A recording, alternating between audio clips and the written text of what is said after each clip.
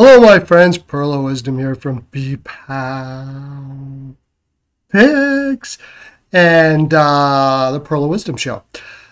Today, I'm going to be looking at betting for NHL futures.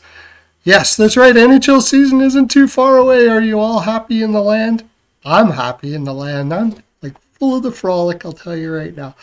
And we're going to be looking at the Carolina Hurricanes on FanDuel. They have their season points up now, and I like to guess what every team is going to get. I don't play them all like actually on my betting site, which is bpoundpicks.com. Comment in the comment section. I'll give you a link, and you can get in there for free for a month right now. But I do some of them, but I do all of them for these videos. So let's take a look at it, shall we? Carolina Hurricanes, minus 118 for over 104.5 and minus 108 for under 104.5. We'll look at what they got last year. Carolina was 113 points. So we got to ask ourselves, are they going to drop 104.5 points? Now, there's a few things before we get in here that you have to take into account. The East has gotten stronger this year.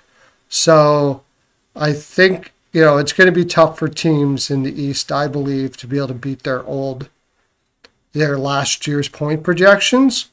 But let's take a look at Carolina and see if maybe they might do such a thing. We're going to look analytically at the players. They added Michael Bunting, who had a down year defensively last year, as did pretty much every Toronto Maple Leaf, because they play poor defensively. Sheldon Keefe is a poor coach as far as I'm concerned. And so let's take a look at, I look at JFresh. JFresh, it's the best there. I said it. He is one of my favorite analytics guys in the land. I use more than him, but for the sake of the video, we'll use him here. Even strength defense, 30%. As you can see, this line shows the even strength defense for the last 3 years. Every dot gives you an indication of where he was. He used to be practically elite 2 years ago. Goes to Toronto, sucks. Really sucks. Not bad, considering he has 84% offense, but not great. Do I think he's going to rebound? I think so. But the thing is, he is going to be playing higher in the lineup than he normally would be. Although he did play high in the lineup in Toronto, he does get less minutes because of his size. I think he's going to improve defensively here in Carolina, and I think it was a good pickup. Honestly, trading Bunting, letting Bunting go and picking up Bertuzzi for more money, to me, is a waste of money. I'll just say that right now.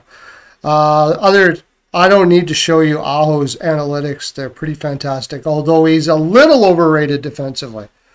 The people put him in Selke contention and stuff like that. I wouldn't put him there, but he is very, very good. Seth Jarvis is also is underrated defensively. In fact, I'll even go as far as to take a look at his, just because most people just see him for his offense, but actually Seth Jarvis is 82% even strength defense. And his offense, like I said, is very good. His projected WAR is 62%. I think that's mostly because there hasn't been a lot of time yet to see if he's going to be able to keep up with a lot of the numbers that he has here. So it's a short window, and to a time span to be able to get the data to put him higher. I would put it higher myself if you look at the numbers here. And I think maybe another reason why is, as you can see, his finishing is very low. He gets a fair amount of goals per 60, but he gets a lot of chances that he doesn't capitalize on. So that puts his finishing down a little lower. I still think he's higher than that. I love him. And he was with them last year. You got Svechnikov coming back into the game. I think Svechnikov, it's time for him to make a move in the direction that we all think he should be able to go to. He's been good, but this guy has the tools to be better than good. Whoops, wrong Svechnikov, sorry. He has the tools to be better than just good. And honestly, he really has just been good as of late. Of course, his offense is fantastic. He improved significantly defensively last year, but before that, he was still low. But he was young, 21, 22, and then he improved. I think this is a year that he could just go through the roof, as long as he comes back from his injury all right. And you're putting this all into perspective from what I'm saying here. This team is absolutely stacked. Kokiniemi is underrated defensively. Nietzsche's, honestly, if there was a guy to move for a center, if Kokiniemi can't take the reins, Nietzsche would be the guy for me, but I don't know if they'll have to because I really like Kokiniemi. Then when you get down to the lower lines, Jordan Staal is, I don't even know, most people believe he's a very solid defensive defenseman, and you would be right. Analytically, he is a very solid defensive defenseman, or centerman, I should say. And Jesper Fast also. Almost every single player on this team is solid defensively. Once you get down to the fourth line, it starts to get a little bit, Tuvo's coming back from an injury. He hasn't been at his best the last little while. Hopefully he can come back. And I mean, that's the reason why I think Marty Nietzsche could be moved, because he could possibly be a piece that could, with other pieces, could bring back a top line center, and Teravainen can move up into that second spot. But you're looking at a better player in Bunting than left. That was supposed to be Pacioretty. You've got Aho, Jarvis. Jarvis is just getting better. Kokiniemi is getting better. All of their players have an opportunity to get better. And then you add Dmitry Orlov, who also had a down year defensively last year. Let's look at him.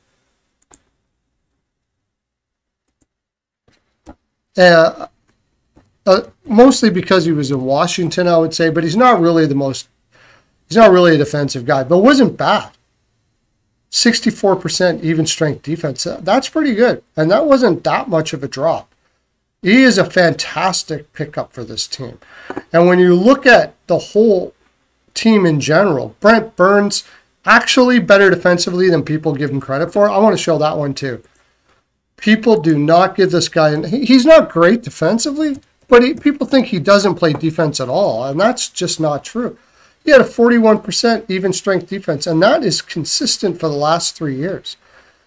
When you have a 93% offense being able to drive the offense, and you're around 41% defensively, it's not too shabby.